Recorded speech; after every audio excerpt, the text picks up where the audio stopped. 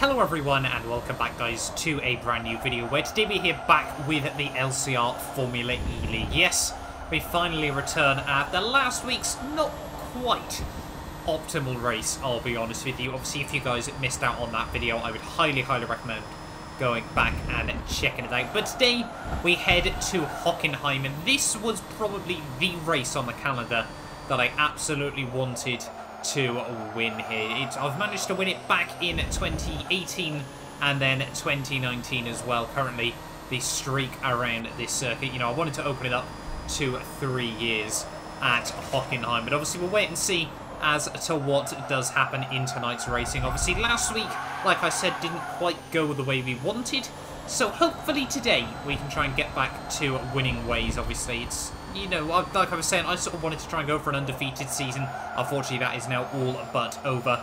And obviously, now we're just going to try and wrap up both of the titles, which it was actually going to be mathematically possible to wrap up the Constructors here today for myself and Ethan. So we'll wait and see as to what does happen with that one. But coming towards the end, though, on my fastest lap from qualifying, I literally got home in like 2 minutes before this race started there. So I was quite happy, actually, to pick up a 102.2 there in qualifying, and that would somehow be good enough for pole position at the end of the day there. My teammate Ethan joins us on the front row of the grid there ahead of Ben, Apex, Jordan, and then VNT Rosenquist rounds out the qualifying order there. So like I said, yeah, really happy that somehow we were still able to hook up a lap here. Hockenheim, it's one of those weird tracks, especially this short layout, that sort of when I go to it, I don't really think I'll enjoy it, and then actually when I get into some racing, get into some laps, it can actually be quite good fun to race around this circuit, especially in something like the Formula E car as well at the end of the day there. But we're ready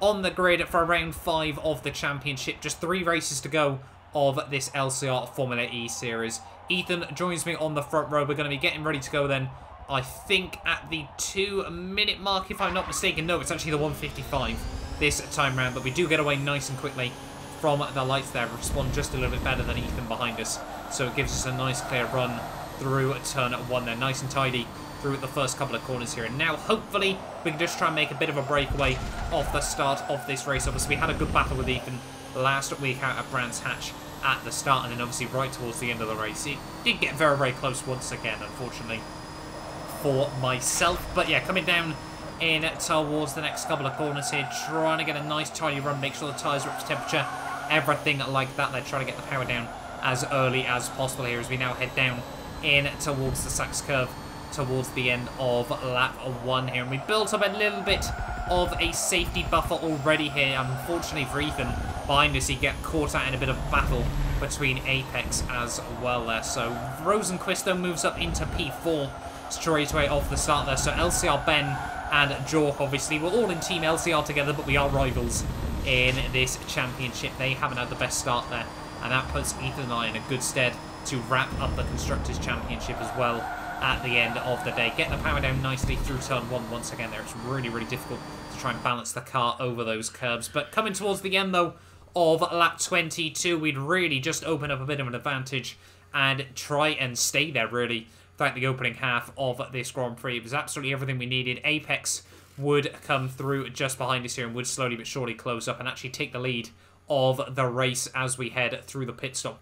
But after all was said and done, though, through the pit stops, you can see we come back out in P2 of the race. But after Apex would pit just 1 lap later here, we would be straight back up into the lead of the race there, which is exactly what we needed here. Ethan, he was looking quite close as well to Apex after the pit stop windows as well, so we'll wait and see to where he comes out in comparison to that. But yeah, back up now into the lead of the race here was everything we needed there. And as you can see, as we head on to the final lap of this Grand Prix there, Ethan and Apex are very close together once again, so it looks like once again there's going to be a very tight battle towards the end of this race. No, actually it's Jork. Sorry, my mistake there. He's up into P3.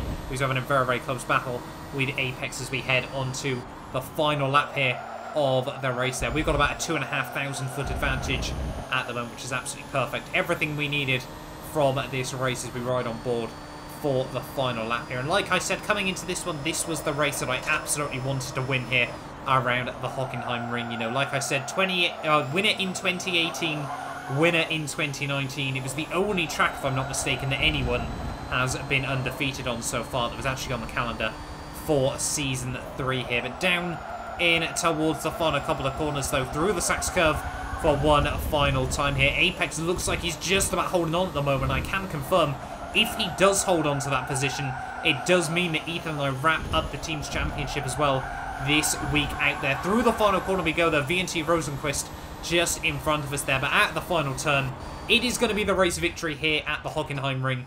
3 years running there. Absolutely what we needed. But more importantly, is Dan going to be able to hold on ahead of Jork just behind us here? This could be absolutely crucial for Ethan and I in the team's championship there. They're not far away from the finish line. Surely we'll find out in just a moment here. It's a shame you can't get on board and spectate with other cars there. But Apex, is he going to come through? Is he going to be able to do it? Yes, he does, by 0.2 of a second there, which, like I said, now means that myself and Ethan have wrapped up the team's championship there. Back-to-back constructors for myself in the LCR Formula E League there, and as well, I think 3 now constructors championships in a row in LCR, obviously after the Formula Ford season as well there. But Ben comes through for P4. Ethan, unfortunately, comes through in P5 there ahead of Rosenquist. Means now that we've got a good points margin as we head into the penultimate round of the championship. But yeah, thank you all so much for watching this video. Do get yourself subscribed, and yeah, hopefully I will see you guys out next time, where I'm not too sure where we head.